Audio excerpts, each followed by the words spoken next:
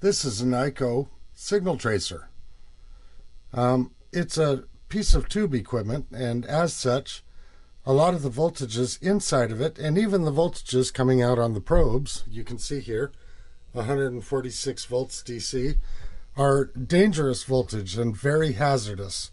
So if you're following along at home, you're doing so at your own risk. So this is an EICO 147A signal tracer, and it's just like every other EICO 147A signal tracer you've probably ever seen on the internet, with one exception. This signal tracer has been modified to accept the Carlson Super Probe so that you can trace signals with it without hooking up to the circuit. This probe is more of a sensor than it is a probe, and all you have to do is point it at the circuit, and it will give an audio output. To do that, this thing has to have a 5-volt power supply added, and that 5-volt power supply is adjustable with this gain knob.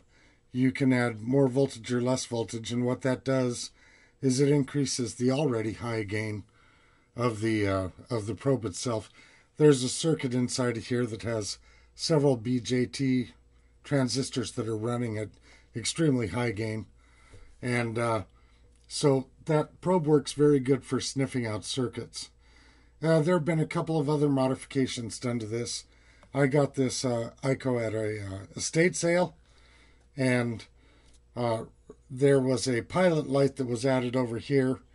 I moved this pilot light over to here, put in the gain control, put in a TRS female jack here, and then also there's another jack here that's for the noise function.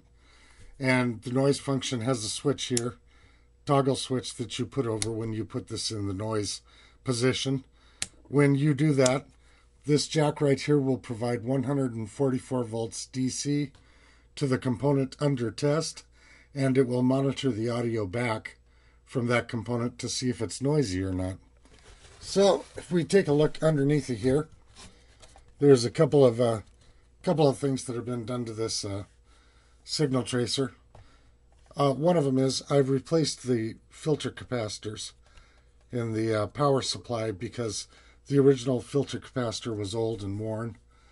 The other thing I've done here is I've added a capacitor into the first stage of amplification, because if you don't do that, whenever you turn this potentiometer down, it drags the grid of this tube to ground.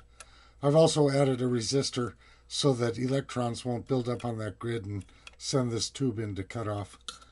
Down here, there is a 5-volt power supply that's been installed in this Oral-B dental floss container, and it's been super glued to the chassis. And that 5-volt power supply supplies two things.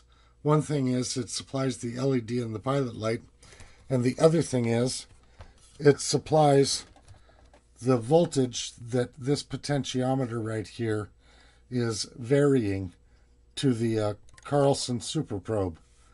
So that's the extent of the modifications to this, and it's an extremely valuable piece of test equipment for me, because it will sniff circuits, and it will just immediately tell you where the problem is or where the problem isn't.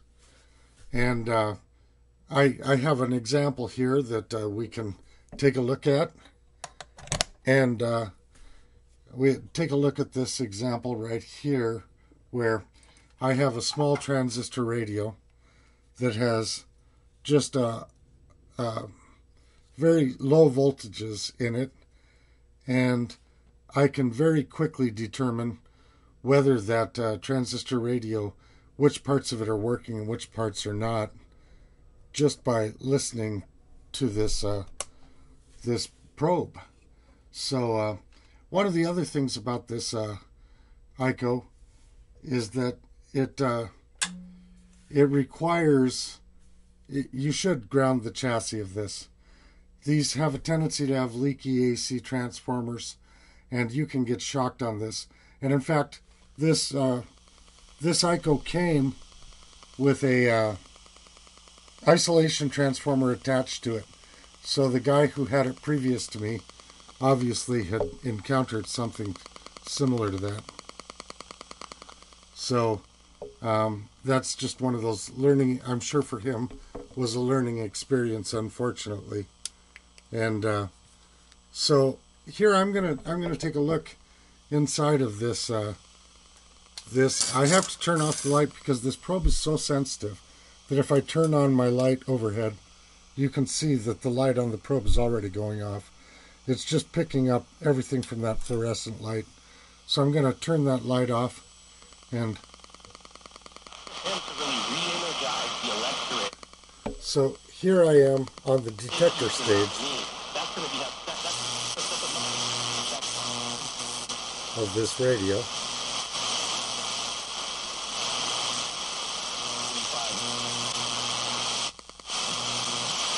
Try and tune it in. Bring back some of that energy, that a little pause. I remember we, in the early stages of the Trump campaign, so we were sort of fascinated by that energy. By listening to that, I already know now that everything up to the detector of this radio is working. So, and we have a terrific response from people all over the country who have written songs about the Trump. By just putting that probe on there, I have eliminated 4 stages of amplification as being the problem with the radio. People really went for it. That doesn't appear to be there that much right now. Now, another thing that you can do is you can take a look at the oscillator in here. And when you look at the oscillator, you'll notice that the probe lights up bright green. Hopefully you can see that. You may not be able to. Let me make sure that you can see that. So the probe is lighting up bright green and it gets very quiet. That lets you know that the oscillator is functioning. So that's how valuable this tool is. I didn't hook anything up to this radio. I just point the probe at it. And it tells me where the issues are. And this works even better with tube radios. So just a fantastic tool. One of the issues I do have on my bench is that I've got a cable modem on my bench, which is no good place for a cable modem. And you can hear this probe actually picking up the cable modem. And if I get any closer to it, there you can hear what the cable modem sounds like. So this probe is extremely sensitive. Another example of this probe. Well, why don't we listen to the digital display on my Fluke multimeter.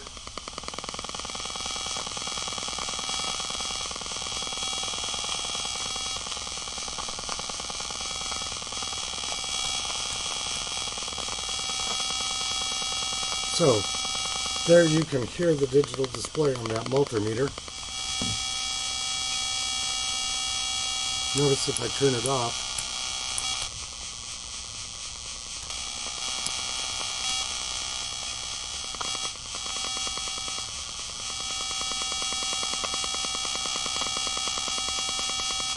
so it's a very sensitive probe, and that's one of the reasons why I wanted it on here.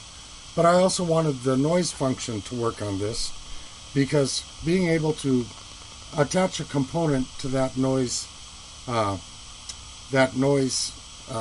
measurer and being able to test components for noise is really important, and it's one of the best functions of this thing.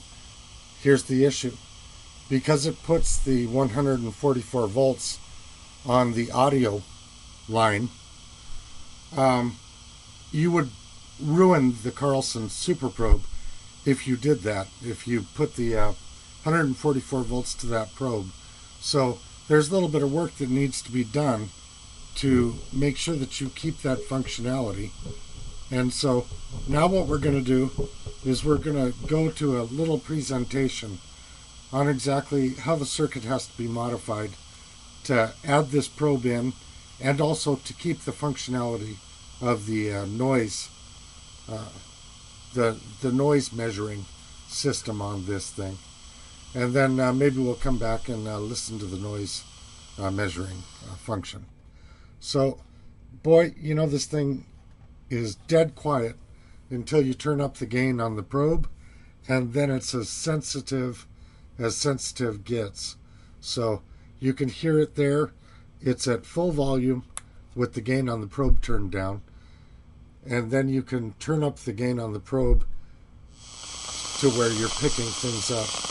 This probe also has a noise switch on it, so it will also detect noise in a circuit. But for looking at the noise and components, it's nice to have that 144 volts, and we want to be able to get that out without destroying the probe. So here's an example of the noise measuring, the noise switch on this Carlson Super Probe.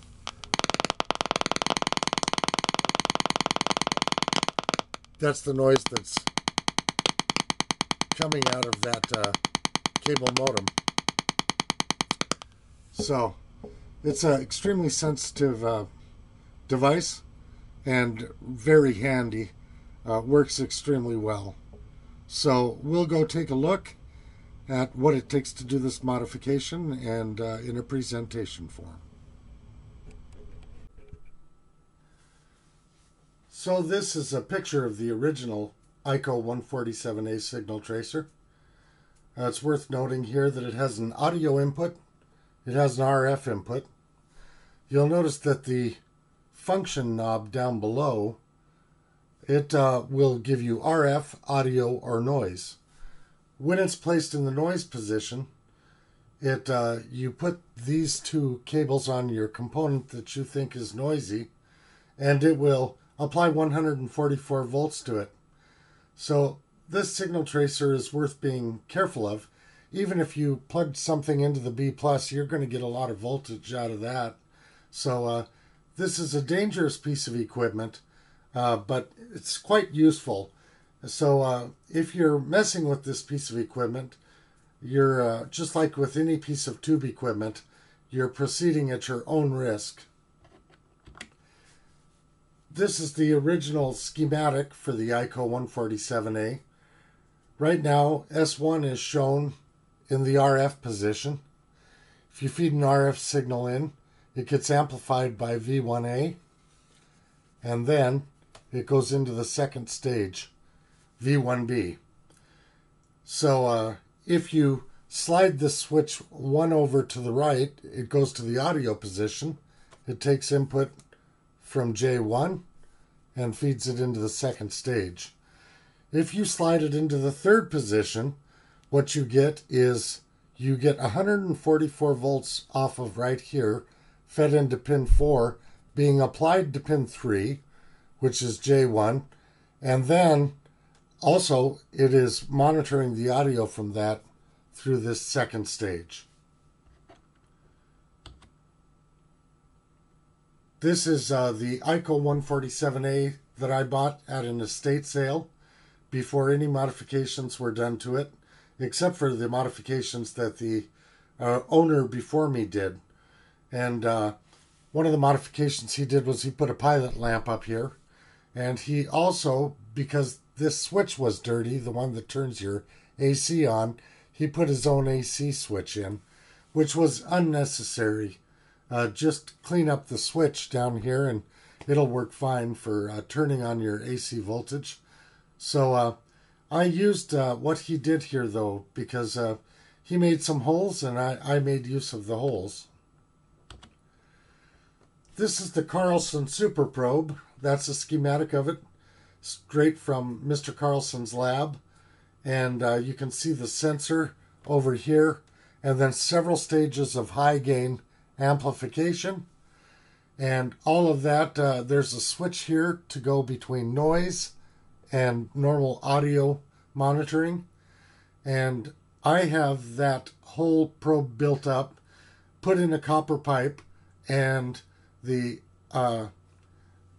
tip ring shield connector over here has a ground on the shield, and it has 5 volts applied to the ring, and the tip carries the audio signal out. So that 5 volt supply is made variable because as you vary the 5 volt supply on this line, you vary the gain of the probe. There's a picture of the probe that I built. You'll notice that it has a TRS connector on the end of it. And other than that, it was all built through hole. It isn't built with the smaller components, but it just worked for me, and that's how I did it on a prototype type of board. And that's all sitting inside of this copper pipe. Here's a picture of the 5 volt power supply that I put inside of my EICO. You'll notice it's quite small. It fits on your fingers. It has a 110 volt, 120 volt input here and a 5 volt output up here. And here's a picture of the wires attached to that power supply, and the power supply being put in an Oral-B dental floss container. Now here's the noise detection function problem. That's what I call it. So here's the issue. When this switch is in noise detection mode, 144 volts DC comes down here, and it gets fed back to J1. But we're using J1 for our Carlson Super Probe. And we don't want to feed 144 volts into that Super Probe. So there needs to be a solution so that you can still use the noise function and not ruin your Carlson Super Probe. And this is the solution for that issue. What you do is you take a double pull, double throw switch, and you break that 144 volt DC line, and then run the output of that switch to pin 4 of the rotary switch, that which is the noise position. And then you take the input from the Carlson Super Probe, it runs to pin 3, and down here you take the other side of that, run it to your high voltage noise probe. That way, when the switch is in this position, it is monitoring the Carlson Super Probe and making sure that the 144 volts DC does not get into the probe. And when you flip the switch the other way, it disconnects the Carlson Super Probe, and it connects to the high voltage probe and connects to the 140 volts DC. So here you see all of the modifications that were made to the signal tracer. First of all of the power supply capacitors were changed out. Second of all, this stage of amplification was modified. And it was modified to add a capacitor in between this variable resistor and the grid of this tube. And the reason for that is, if you don't do that, what happens is every time that you turn this control down and it goes to ground, you run this tube into saturation. And that is an undesirable thing to do. It's part of their design, but it's still undesirable. Also, because that capacitor was added in, if you're not careful, what can happen is you can get a charge buildup on your grid and it will cut the tube off. So there's been a 2 megohm resistor added in here to bleed off the charge from the grid. Now, over to the power supply. The power supply was wired off of the AC line. And oh, by the way, once again, this signal tracer has the chassis on it grounded on a 3-pin plug. And the reason for that is because these transformers have a little bit of leakage, and you'll get shocked on it if you aren't careful. So these two lines come off the AC. They go to the power supply, AC in. 5 volts DC comes out. Now the pilot light has an LED that's run off of that 5 volts, and it's got a 100 ohm resistor for current limiting. Then there's a 20K linear potentiometer that feeds the voltage into the TRS female jack. And that, of course, is the power supply for the Carlson Super Probe. And the more voltage you feed, the higher the gain is. And so that's how that's done. Now, the 144 volts for the noise function comes off of here. That line's been broken. That used to come off of here and go straight to pin 4 of the rotary switch. Now it goes to a double pull, double throw switch. Right now this switch is shown in the Carlson Super Probe position. And you'll notice that there is no way to apply that 144 volts right here to pin 4 as long as that switch is on the Super Probe. So there's no way to ruin your probe. That's what happens here. Now, if you flip that switch into the noise position, what happens is it applies that 144 volts here, and right here goes out to the high voltage noise probe. So, problem solved. You'll never wipe out your Carlson Super Probe, and you still have the functionality of the noise component noise tester on this signal tracer. So that's pretty much so the long and the short of it. How to modify a EICO 147A to take a Carlson Super Probe, and it's just a troubleshooting monster. Works extremely well. Now, I don't have any noisy components because I always throw them away, but this is to give you an example of what a noisy component would sound like.